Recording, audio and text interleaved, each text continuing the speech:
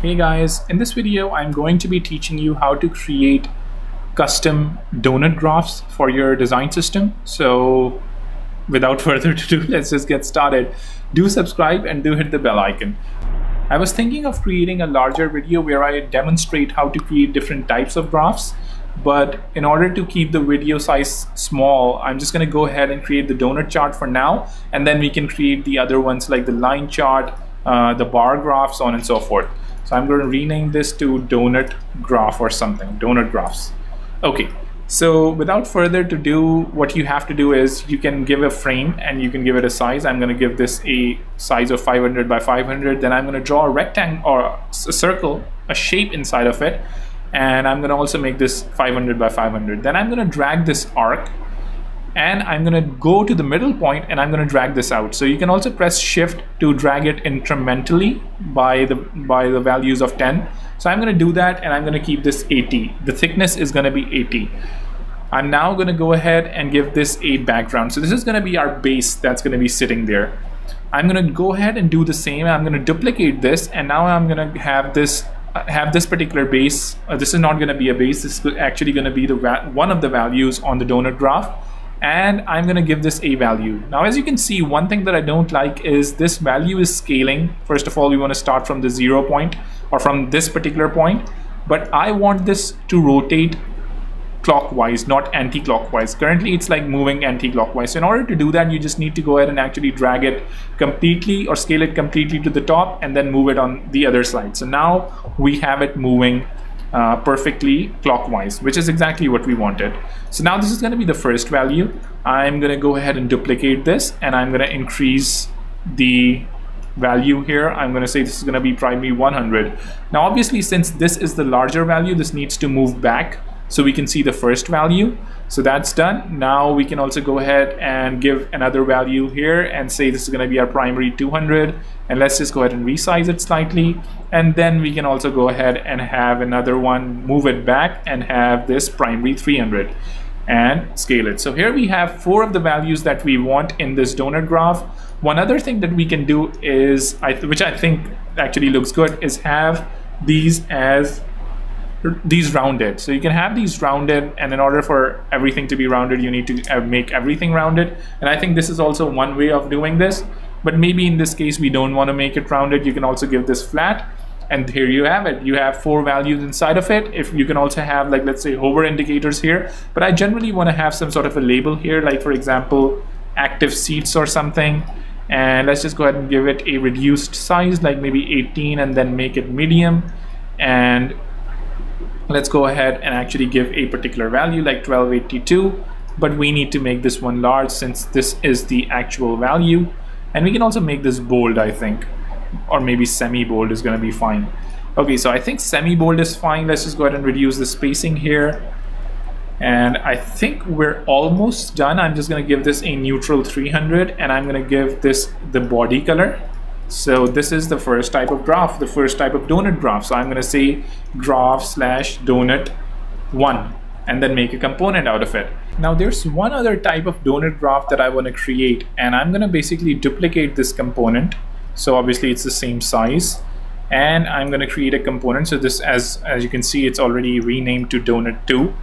What I'm going to do is I'm going to remove all of these, and we're going to have this circle. But this particular donut is actually going to have all of the circles visible, like for example, as layers. So what we can do here is, first of all, I'm going to make this a bit thin. And I'm not going to make this the same way that I actually made this here. I'm actually going to make this 100%. So now, as you can see, this is a single line.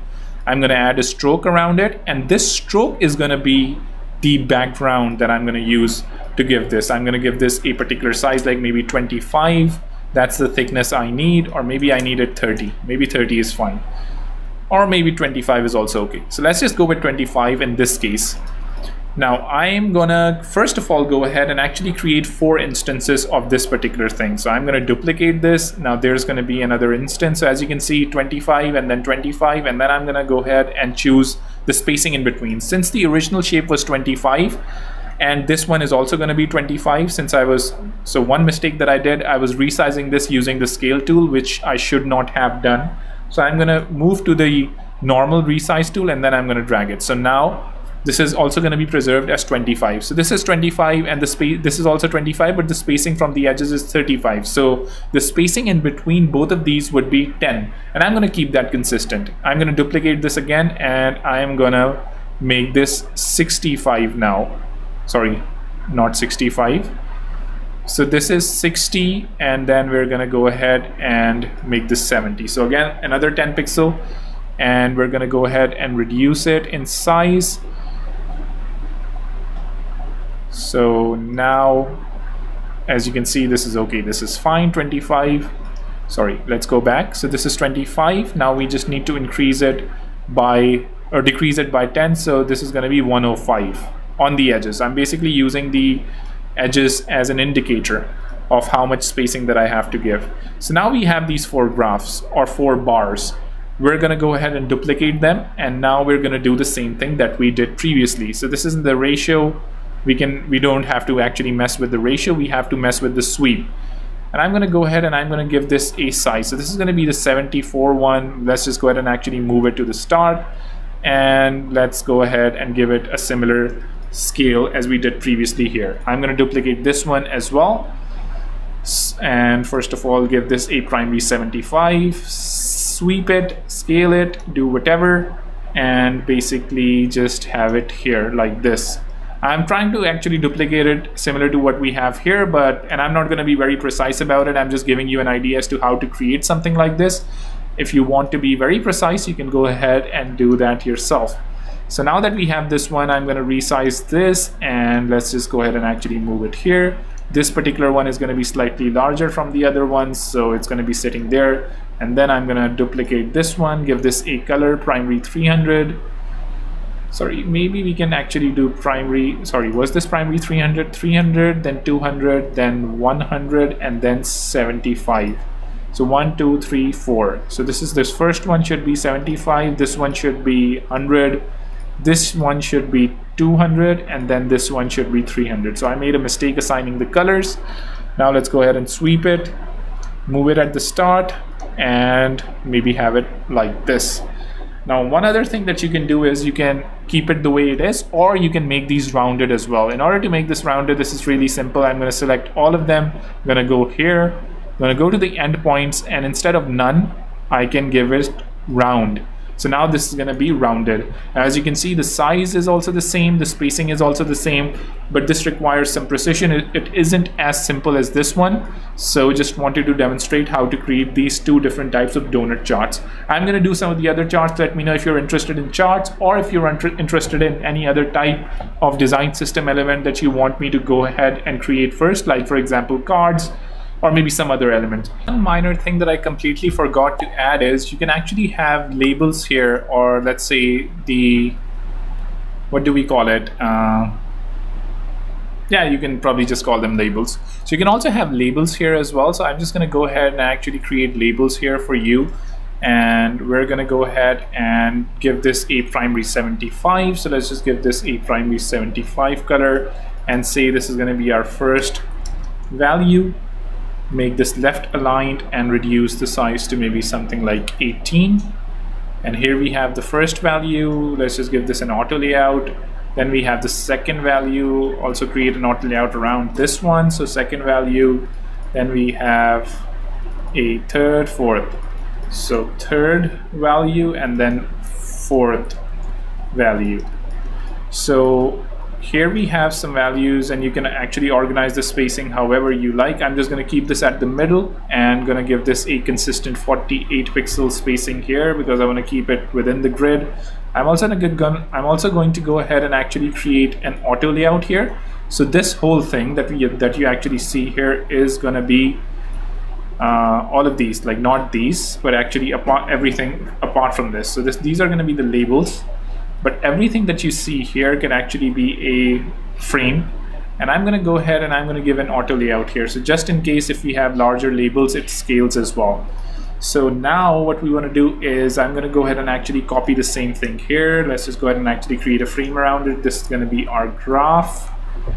And give this an auto layout and place it here as well. I'm going to position it to the center and give a 48 pixel spacing here as well. Actually, one thing that I missed was I didn't update the colors here. So let's just go ahead and update the colors. So we are consistent. So 300, 200, 100, and that's pretty much what we have. So now let's just go ahead and duplicate this here as well. If we want, I think these can actually be slightly reduced in size as well. So instead, these can be 16 maybe. And even the labels can be a bit reduced. So instead of, let's say, text minus LG, maybe these can be text minus medium or text medium. So maybe this is okay. The color obviously does not need to be black. It needs to be, it can be a neutral shade, like maybe neutral 600, just to keep it like subtle, like not really that subtle, but just light. I'm going to replace it here as well. So now if you want to give certain properties to this component, you can do so. So for example, here you have the values in the middle. So if you want to make it customizable, you can just go to the layer, you can say values. So values are going to be visible by default, and you can say these labels are also going to be visible by default. So I'm going to say labels, and you can apply the same properties here to this one. So actually these aren't variants. If you want to keep them as variants, then you would be able to link the properties. But if you don't have these as variants, you would have to create these properties specifically again for all of the other different types of graphs that you have, which I think is fine. There's one benefit of actually having these as components, and I'm going to go ahead and actually create, this is going to be the value. I think this is also this is also value. Yeah, okay. So one benefit of actually not combining them as variants is, let's say if I actually go ahead and drag this somewhere around, and I'm going to go ahead and change this to donut 1, donut 2. I can't really see if it's like donut 1 or donut 2 or whatever. So like I can't see what this donut looks like. So that's, I think, something that actually I don't like personally. But if you are okay with that and there's no problem with it, then you can actually combine them as variants. And I think if you combine them as variants, it's a much better experience. But if you don't combine them as variants, like I'm just going to go ahead and showcase that here. So this is a donut 1. You can now go ahead and actually see what this donut graph is going to look like here, and then you can also mess with the label properties. So whether you want this value visible or whether you want the labels visible, that's going to be completely up to you. So for now, what I'm going to do is I'm just going to go ahead and actually combine them as variants, because I don't know, I really like how they look as variants. This is going to be the type of donut graph, and we can also change these or make these values component properties as well, but I don't really think it's needed. If you want, you can just change them by double clicking it. I can just showcase them here. So this can be, this can be double click it, this can be whatever. If you try to change this, this can be whatever. This is going to be the first value, second value, third, and you can change it. One thing that I don't like here is this isn't centered. So let's just go ahead and actually select both of these and center them. So I'm going to say center, and now as you can see, those are centered. So that's pretty much it, what I wanted to cover for this video. Do subscribe, do hit the bell icon. Let me know if you found this interesting and the other types of components that you want me to cover later on in some of the later videos. So I'm going to see you later. Thank you for dropping by, and let's see you in the next video. Take care. Bye.